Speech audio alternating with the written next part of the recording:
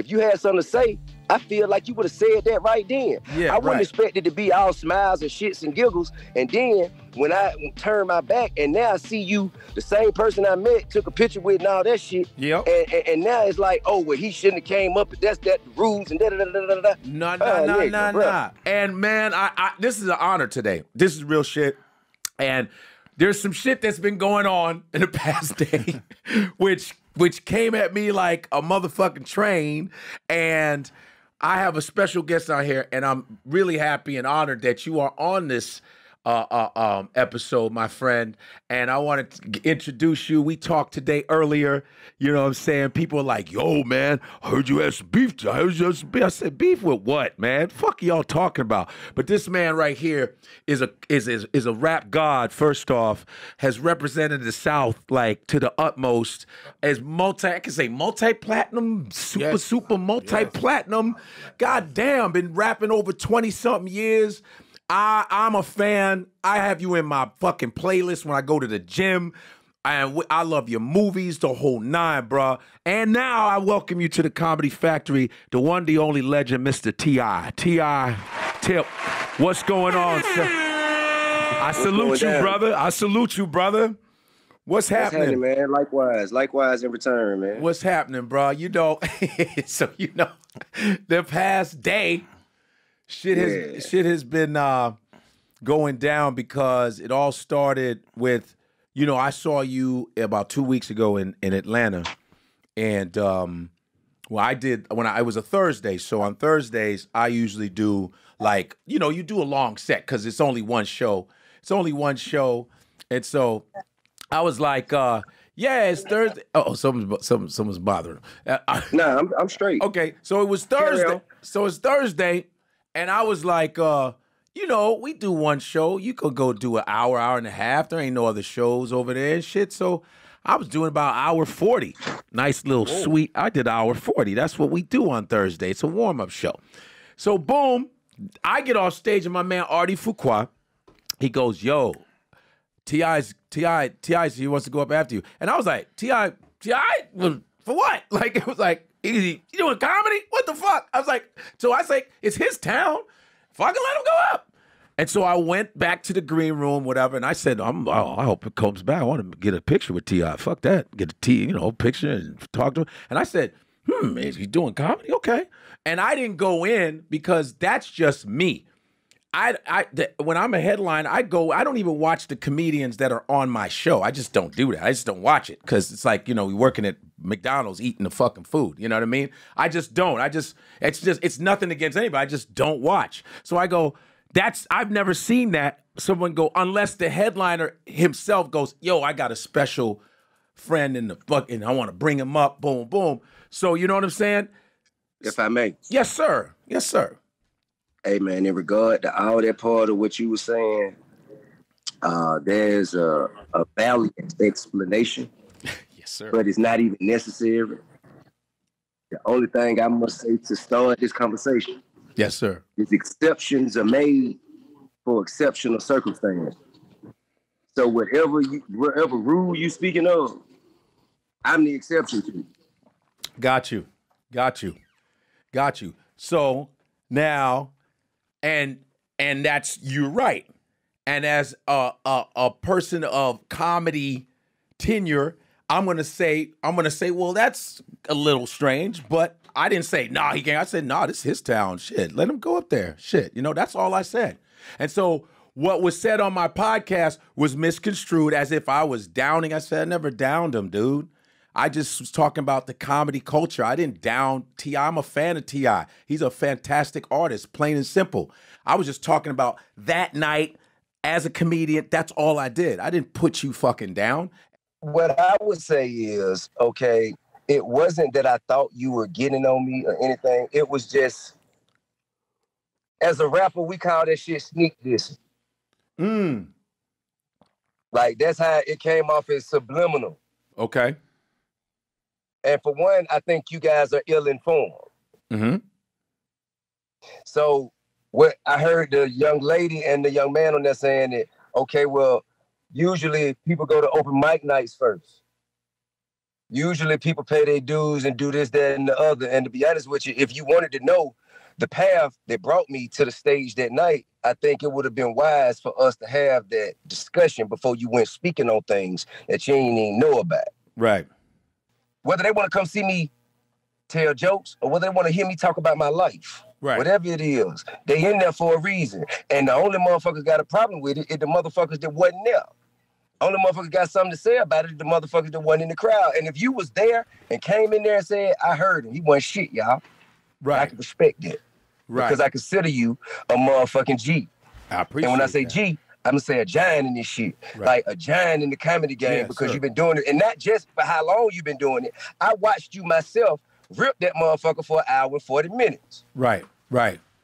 And I respected that. Yeah. You dig what I'm saying? No doubt. Yeah. And after I got off stage, when I was backstage, it was such a pleasant exchange. Hell yeah, it was. Hell yeah, it was. It was such a pleasant exchange, and I appreciated me and you, and felt like you appreciated me and me. So I was, forgive the term, flabbergasted when I heard, you know, like, you're like, hey, man, you know, I wasn't going in there to watch him, man.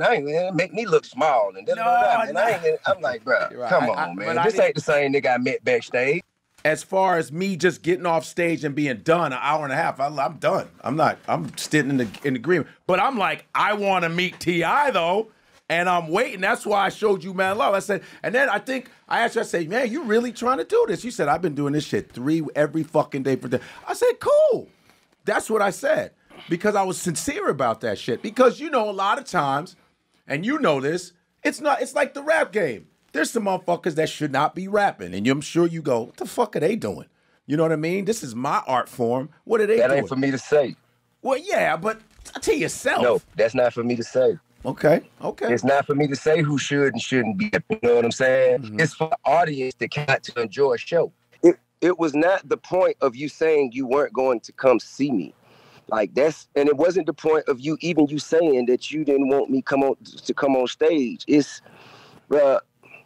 the tone in which it was a very condescending tone, and it was really, to me, kind of like, again, I'll say it was a different person than the person I met backstage, and I felt like any kind of discomfort you may have felt. And if I crossed the line, I felt like you would have said that then. Like, hey, bro, I know you straight. I know you just getting in this, but you know you ain't supposed to go up after the headliner, right? If you had something to say, I feel like you would have said that right then. Yeah, I wouldn't expect it to be all smiles and shits and giggles. And then when I turn my back and now I see you, the same person I met, took a picture with and all that shit. Yep. And now it's like, oh, well, he shouldn't have came up. That's the rules and da-da-da-da-da-da. No. Okay, now, first of all, I see that. I'm not a two-faced dude, first off. And that's why I said, I need to talk to you right away. Let's talk face to face. And I'm man up on my shit. That's why I apologize at the top. And I told you that. I said it's just the way comedians talk. And I'm not dissing you at all. Because there's motherfuckers that have been dissing you like, why the fuck is he doing comedy in the first place? I wasn't doing that. I said, hey man, it's his town. Let him go up. I did not get mad. I just went, let him go up. But not to put you down, not to be condescending to you, because I was not doing that. And I knew, because as soon as they said, well, T.I. made a video, I said, I bet you it's the shit I said on the fucking podcast. And they misconstrued it. That's why I wanted to tell you. That means you knew you were wrong, sir. No, but I knew, you know how, I know when people are going to twist my words, because a lot of times on social media, people do that and take a little part of some shit and go, yeah, this is what he said. I'm going out what I heard. I ain't going out what nobody else said. I'm going out what I heard. The words that hit my ear came out your mouth. I'm going off that. It ain't had nothing to do with nobody else. I'm telling you out of my mouth that it wasn't a condescending thing, to let you know that, because I respect you as an artist. I respect you and I'm a fan. I appreciate that. And now, but how about this? How about this? Let's talk a little bit about, you know, what you said about, you know, because there's people who really, really hating on you. And first of all, fuck them. Right. All right, let's just get that out the way. I don't give no fuck about how nobody feel about what I'm doing. Can't nobody give me no approval or disapproval about what I should or should not do. Right. If you don't like it, nigga, come get me off stage then. If that's how you feel. Or Let the crowd boo me off stage. Wait till I get booed off stage. You know what I mean? And then you'll have a leg to stand on. But until then, as long as the motherfuckers in the room enjoy themselves in the rooms that I'm doing, shit, nobody has shit to say. I don't give a fuck how long you been doing it. I don't give a fuck what you got there had to go through that I don't got to go through. That's your problem. You think I'm going to dim my motherfucking light so you'll be comfortable? You think I'm going to motherfucking not do some shit that I know I can do so you'll feel good about yourself? Nigga, fuck you, nigga. Right. That's how I feel. I have every right to feel that way. As I digress. Yes, sir. As I digress, I'm here to love everybody. I'm here to bring peace, profit, and prosperity to the whole motherfucking game. All ships rise with the high tide. All you comedians who feel like I'm taking opportunities from you, that's your motherfucking problem. You think another nigga can take an opportunity from you. Nigga, what's yours is yours. Nigga, it's up to you to goddamn get out there and perform for it and go get it. There it is. Nigga, what's yours is yours. Can't nobody take nothing from you. Right. Can't nobody take nothing from you, man. If you've been doing this shit for as many years as you've been doing it, and all of a sudden I jumped in the game 5 weeks ago, and you think I'm the reason why you ain't where you want to be, nigga, you is the motherfucking problem, not me. Yeah, that's not even where I was going at all. I ain't talking about you per se. I'm talking about the people who you said. Yeah, there was really some, because I don't know who they are. They were saying there was some comments. I'm talking about them niggas. Yeah, got you. I'm talking about them niggas. Got you. I'm talking about them niggas. But again, I think you're ill-informed because I heard what somebody said on the podcast was, he ain't even did no open mics. He ain't even, nah, bro. I've been doing bar and grill. And first of all, and he ain't put in the work. He ain't made the sacrifice. Let me tell you one thing. The day I came and showed up at the show what you was on, I could have been somewhere picking up $100,000 to hop on a microphone in front of a DJ. And I chose to, instead of doing that, come and do that shit that I did for on that show what you was on for free. You deserve. I to headline that. I just was talking as a headline, like I'm done. I'm done. I headlined. I'm done. Now, if I wasn't headline, I say, oh, let me go watch him. You know. And I even said, we were talking. I say, yo, he's comfortable as fuck on stage. I said, man, he's very comfortable on stage. He's a storyteller. Cool. I was wishing you well. It was just how that you know night. I was comfortable on stage if you didn't come see me? Because I saw the videos of you. I saw videos.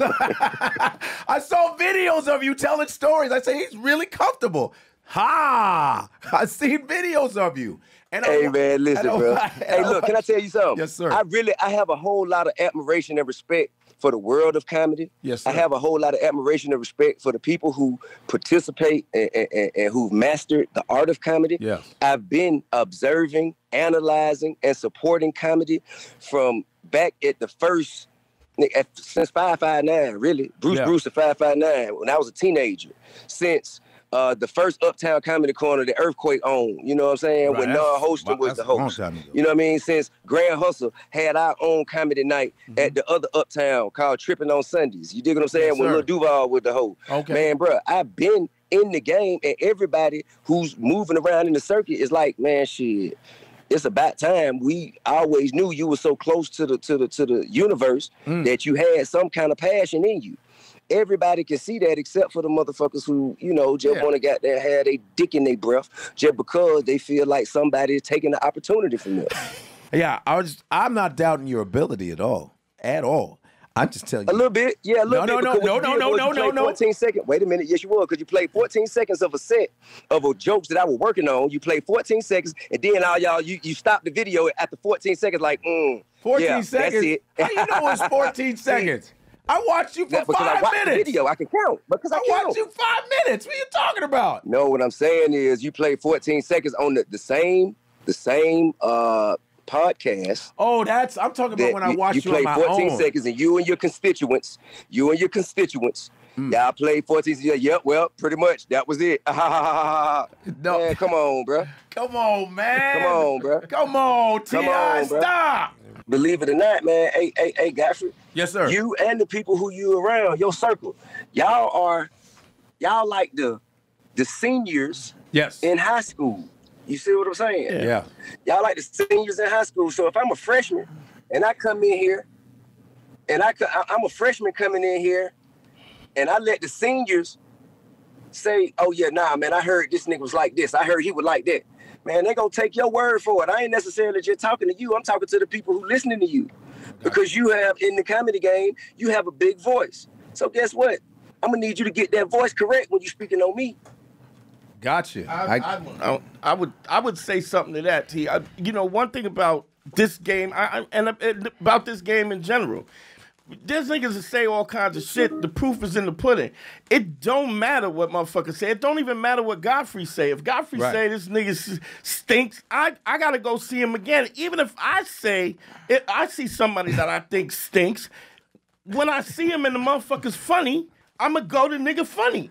Or I'll even say the nigga got funny. I'll change up simply because this game is just like any other game. You show and prove. It don't matter what nobody say. There's niggas right now that are more famous than God, than a whole bunch of niggas. Not everybody thinks I'm funny. Not everybody thinks I'm funny. But get what though? That's just like I had real niggas that I respect. You know, call me like, hey, bro. Like, man, it don't matter what bruh say, man. You know what I mean? Bruh he ain't no authority. Like, and I'm like, nah, man, I respect him just based off what I've seen of him. You know what I mean? I respect him based off that. And I know that he has a large voice and he has the right to voice an opinion on behalf of comedy because of the work that he's put in. So I don't want him to be getting me wrong. I need him to get me all the way right. Well, like I said off the top, I said I apologize man to man. And I accept. And I said. And now you can let me open up on your next show and we'll be okay. He's an open, he's like a hey, well, he learned the game already. Well, T.I. does a nice 40 on you, so and T.I. and listen and T.I. and your superstardom, I don't fucking sneeze at. You know, because I was just as frantic to meet you, and you know that. In comedy in general, there's an economy of time. And the economy of time, when you don't have time, when you don't get time, there's an economy of time that ultimately, it's not that you can't do 30 and make it tight, but when you're learning, when you're coming up in the game and you're learning. Hey, can I say something? Yeah, sure. You talking that crowd before you walk shit, and sharks were born swimming. This was just something of 20 years in the game that I was just trying to say. It's something to just keep in mind. If it don't matter and it don't ring true, it don't ring true. I'm just saying. I respect it when it's time to respect it, bro. Okay. But I'm not gonna feel that way with you just telling me I should fit myself in a smaller box. That's not what I'm saying. To make people like you comfortable. I don't want to be comfortable. I'm not uncomfortable by any of it. Honestly, I'm not. Okay, I don't want to talk no more. I appreciate the dialogue. Right. When you hit me earlier today, when Nick hit me, and he said, "Hey man, Godfrey right here, man, and he want to talk." I said, "All right, cool, no problem." And he put you on the phone. And then, we FaceTime, and I say, shit, to be honest with you, it's important for us to have this conversation publicly because it's a public matter. And it's important for the world to see black men resolve our issues. Yes, sir. Amicably. Yes, sir. You know what I mean? Yes, sir. Express ourselves to one another, get our points across, and not be trying to tear each other down. No. You know what I mean? Because, to be honest with you, we all should be uplifting each other. No I ain't doubt. really got nothing against you. I ain't trying to take no food off nobody's plate. I'm trying to bring profit and prosperity to this shit. Because to be honest with you, I don't think it's enough motherfucking money to go around in this bitch. I think we can come in this motherfucker and get there and run the numbers up. You know?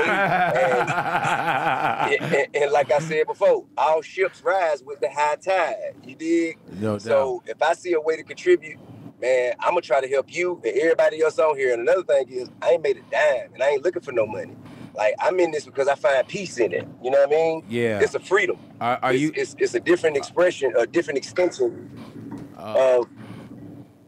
It's a different extension of the gifts I feel like God has given me. Yeah. So, T.I., let us know when you're producing specials. But I thank you. I thank you for giving me the opportunity or sharing the opportunity with me to get on your podcast. Yeah. And, you know what I'm saying? I'm glad you came on, brother. Tell you how I feel about it. Yeah. And now, you know what I'm saying, we finna go on tour together. And you know what I'm saying? and the shit gonna be, happily ever after. So I fuck with that. Thank you. Thank you so much. I knew I was gonna be, I know how T.I. was gonna talk to me today. I said, yeah, I'm gonna do that because I'm the same way. And I appreciate you coming on my podcast because that was a privilege because my numbers will go up because of you. So fuck, it's not the reverse. So I appreciate you coming up on my show.